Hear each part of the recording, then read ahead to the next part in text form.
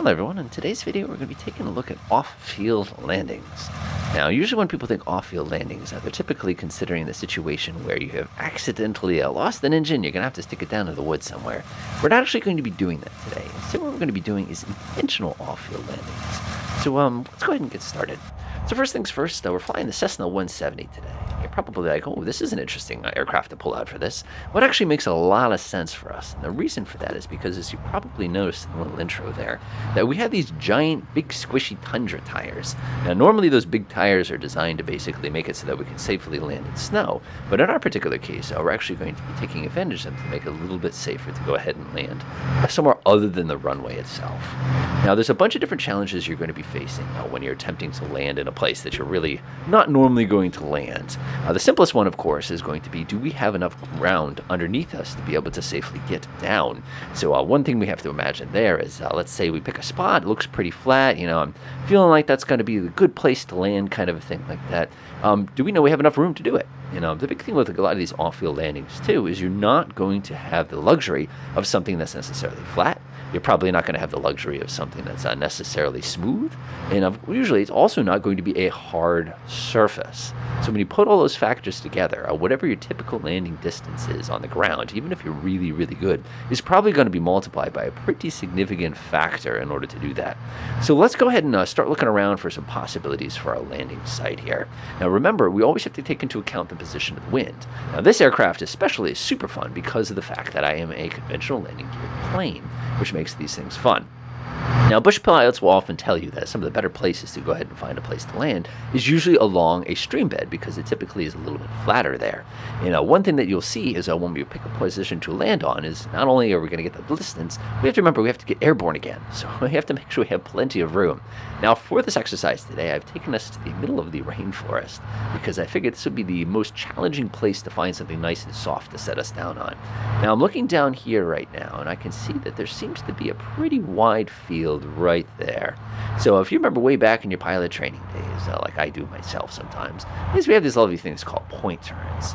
So when we initially pick a spot that seems interesting to us, that it's like, that looks like it's going to be the spot that we want to land on, we want to go ahead and inspect that particular site visually. Now there's usually a couple different parts to this process. Usually what I like to do is do an initial kind of flyby to see if there's anything incredibly obvious. Obviously the biggest thing to me is that little patch of trees right in the middle, which means we'd have to come in on that side. The next thing we like to do is we like to try to predict where things that are not going to be obvious are. So in this particular case, as I'm flying, what could possibly be wrong here? I notice there's a pretty strong body of water directly below me there, which probably means that the ground there is going to be a little on the soft side. Now I'm arranging myself so that I can go ahead and fly into the wind that I'm going to be approaching at here. I'm going to get this thing kind of unstable. Looks pretty good to me. Awesome. So what I'm going to do now is I'm going to do a low pass on the site.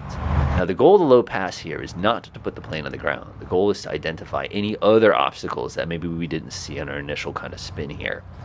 The other advantage to this is it's going to allow us to predict how much time we're going to need in order to safely cover that distance. I'm going to take my little left turn here. I got to lose a little bit of altitude. Obviously, the big danger in my mind here is going to be birds more than anything. We'll go ahead and reduce that power. And now we're just going to go ahead and pause in just a second, and I'll show you exactly how to make this calculation. All right, go a little bit lower. Again, we're just inspecting to see if there's anything that's going to surprise us. And go ahead and pause. All right, so this is the important part. We're going to be looking for anything else that maybe we didn't see on our initial pass here. And again, these are controlled, and I have big squishy wheels, so it's going to be very tolerant of this. The other thing, like I mentioned a moment ago, is we need to figure out how much of this ground we're actually going to need to land. Now, what I usually recommend people do is they fly over at a set speed, and they basically calculate how far it is. Now, for us on a grass, to be safe, we're going to need about 2,000 feet. So that's actually fairly challenging. Let me show you why. So if you take a look at my quick back-of-the-envelope calculation here, you'll notice that 60 knots, which is our current airspeed, keep in mind wind modifies this, is the equivalent of 101 feet per second. That means if I need to determine that I have 2,000 available feet, we're going to have to multiply this by 20, which means I need 20 seconds to go ahead and cover that entire distance to know that I actually have it. So another way to think about this too is if I take my total feet that I need, say it's 2,000 feet, divide that by my current feet per second, that's going to let me know how many seconds of that speed I'm going to require to be able to safely cover that distance. So as you can see, that's a pretty significant amount of time. So we're going to have to time that very, very carefully when we get back over to the flight simulator itself. So I'm going to go ahead and reduce my power here. Again, I'm cheating because I can pause. If I didn't pause, again, we'd have a kind of a different situation here. I'm just going to kind of bleed off that speed. I love the fact that when you do these kind of things, you can cheat a little bit like this. So I'm going to go ahead and drop my flaps. Go ahead and put the speed up again. Unpause.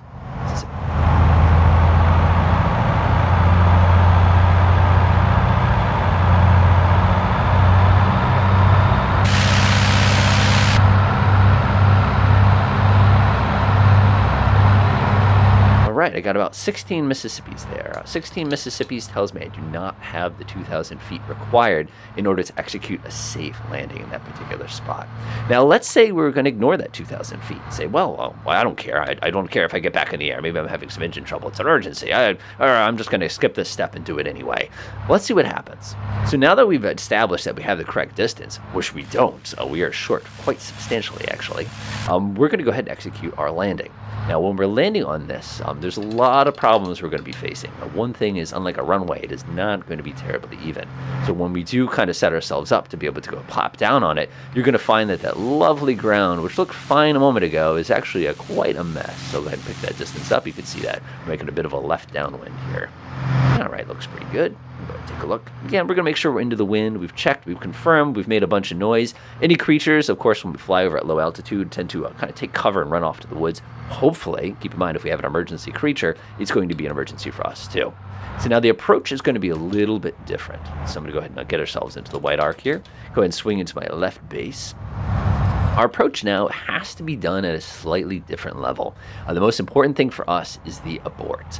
We have to never put ourselves in a position where we can't cancel the landing. That includes both that initial approach as well as when you're actually stuck on the ground itself. So if we do something like load the plane very, very, very aggressively and we try to pop those flaps up or something like that, it could have a massive impact on the safety of the landing and approach. Remember too that we're going to be coming a little on the slow side here. You're probably going to hear the stall every once in a while. It's just me and the plane today. So we'll be able to get nice and slow.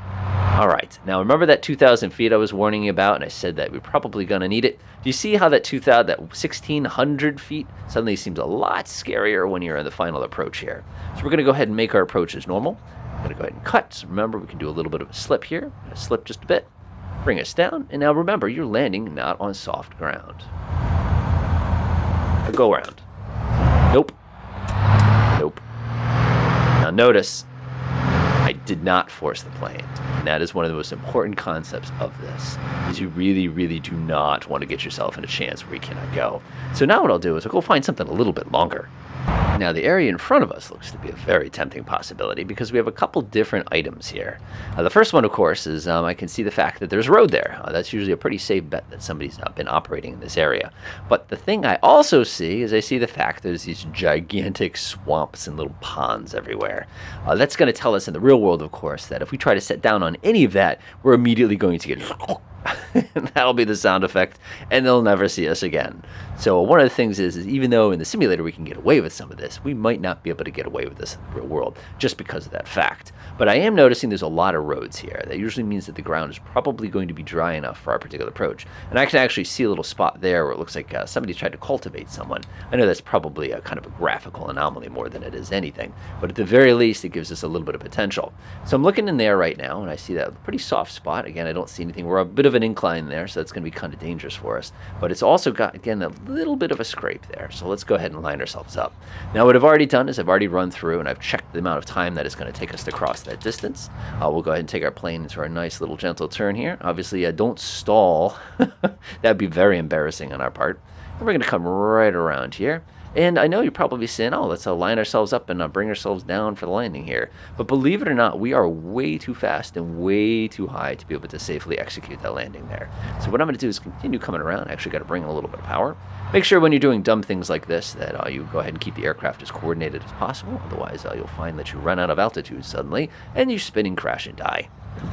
All right, looks good. Resist the urge to pull back aggressively. Like I said, we're trying to lose altitude here. See how little drag this aircraft has? That is staggering, absolutely staggering. And there is our new position there. I'm going to go ahead and put us in a slip immediately, and we're just going to come nice and down to the ground here. So one of the things we're going to have to face now, like I was saying, is we're also conventional landing gear aircraft, which means as we're coming in for this approach, and yes, my throttle's at 0, and I'm still have plenty of speed, we've got to remember we can now tip the plane on its side, which can cause a lot of issues. So again, at any point, we can change our minds here. That looks pretty good. Okay, we're going to hold the plane. We want to give it just a little bit of power at the end. Whoop. A little bit of that. Again, you're going to have to keep flying the plane because, unfortunately, like I was mentioning, we're on very soft ground. And you're going to apply the brakes at minimum force. Watch out for little bumps because the plane is going to be all over the place here. And we're just going to hold that nose back nice and hard. Nice and hard. You don't want any chances of this thing toppling over. Otherwise, we're not going back to base. And you can see we made ourselves onto the ground. Woo. I am glad we chose this spot to land versus that other one. We would have crashed. So as you can see, the basics there is confirming that you do have the wind. It's confirming that the location that you're arriving at is going to be good enough to land on. And of course, it's when you do execute the landing, remember, you can always go around. Enjoy.